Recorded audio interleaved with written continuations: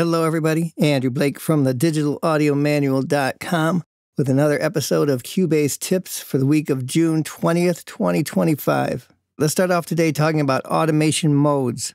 You're going to want to make sure it's visible from the toolbar. So if we go up to the toolbar, right-click, come down the list. There's one that says automation modes. Just make sure that's checked. And that gives us a drop-down list. If we click on that list, we have an option for touch, one for auto latch, and another for crossover. If we take the first option for touch, then I'm going to take this song and solo this track. If I open up the channel editor, if I turn the option for right on for this channel, and then click on this knob that says HC, which stands for the high cut, it immediately puts some kind of automation data in here. I'm going to isolate this track so we can look at it. Let's just make a smaller loop area to work on. Now I'm going to begin moving this high cut knob and creating some automation data, and let's see what happens.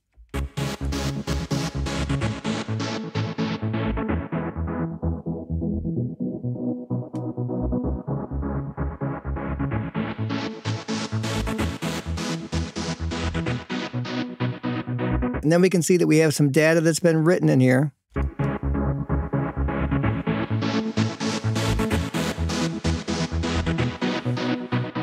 Let's see what happens now if we begin to try to write over this data. You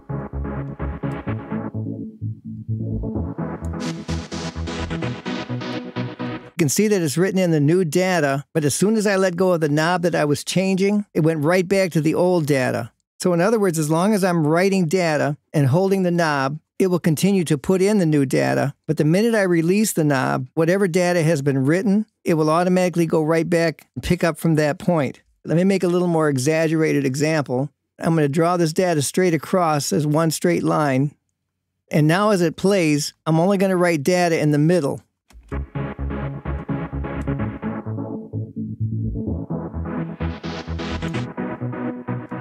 And again, you can see it began writing right where the line was. As I turned the knob up above the line, then that's what it did. But as soon as I let go of the knob, it went right back down to the original line, then continued on from that point. Some other interesting behaviors of this touch mode, at least the way it's set up right now. If I change a level and it's on a loop point like this, it's going to retain that level even when it comes back around to the loop. I'm going to bring it way down and watch when it starts over again, the level is still way down.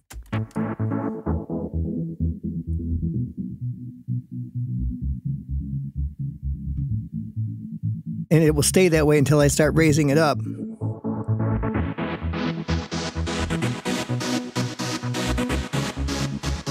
Another thing to observe with this, watch how it changes the remaining automation after the loop point. As the cursor reaches the end point, whatever that level is, it's going to change the remaining automation to that for the remainder of the song. Again, I'm going to bring it down. Watch how it stays low when it reaches the end of the loop point.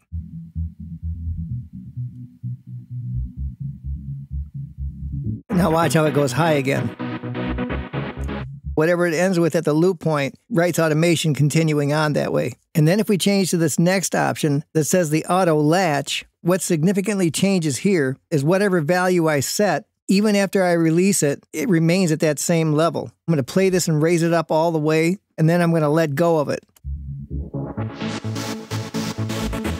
And it stays that way until the loop begins over, and then it disables whatever it is latched to and begins following the original automation again.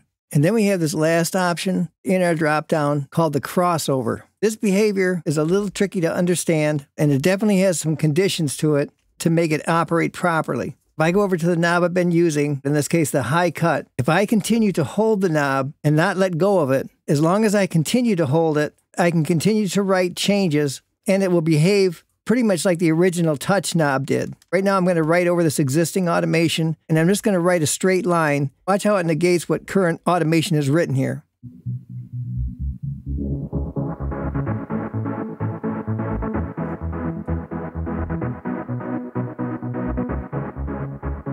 So now I've drawn a straight line, and as long as I kept holding this knob, it would just continue writing this. Or it would write a curve, whatever I was doing, as long as I didn't let go of the knob. What the crossover does that is unique to it and different from the other modes, if I perform an operation where I begin writing the automation, in this case I'll go halfway through these bars, If I then release the knob for a second or two and then begin drawing again, whatever the threshold level, in this case this straight line, when I reach that threshold level, whether I'm coming from above it or coming from below it, once it reaches that threshold level will then take over, disengage my writing of automation, and then just continue on this straight line. So again, in this example, what I'm going to do, I'm going to draw an automation curve that goes high, then I'm going to start to come down low. At that point, I'm going to release the knob. This cursor is going to move a little bit.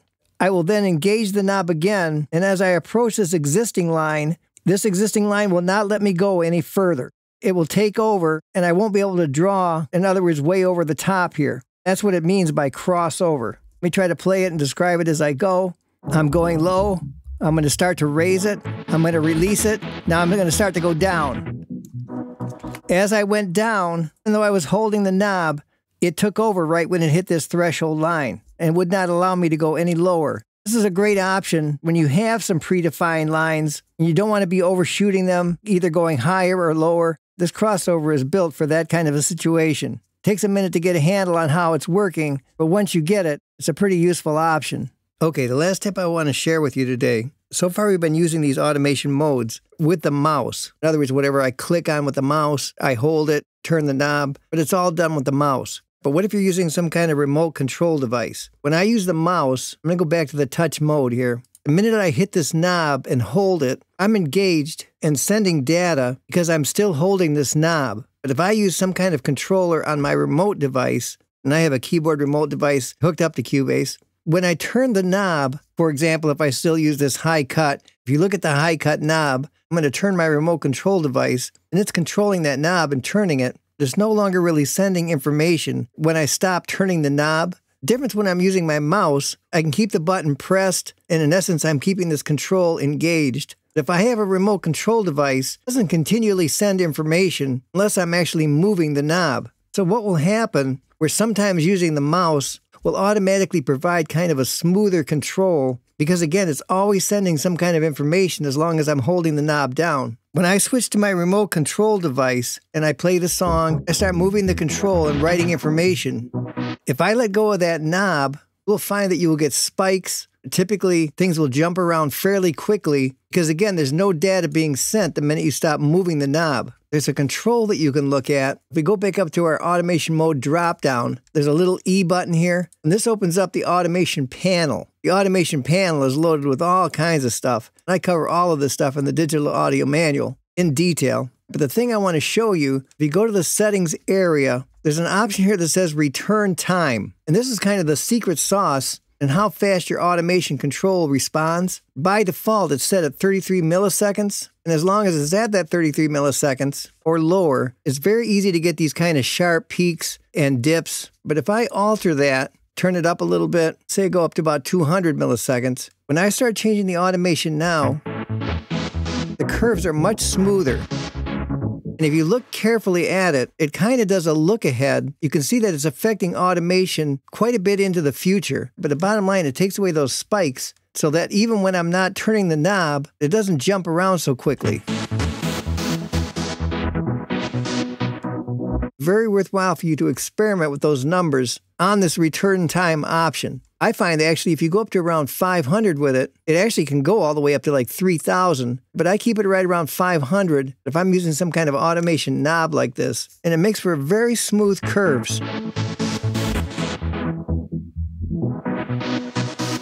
So try to experiment a little bit with your return time, see if that doesn't produce some really nice results in terms of how your automation changes over time, especially when you're doing a loop option like this, or you don't want it to spike so much. It's another one of those kind of hidden things that if you understand it, you can put all of this stuff in more of your control. So have some fun with those tips, go make some great music with it, and then I'll see you next time. All right, it's going to wrap it up for today.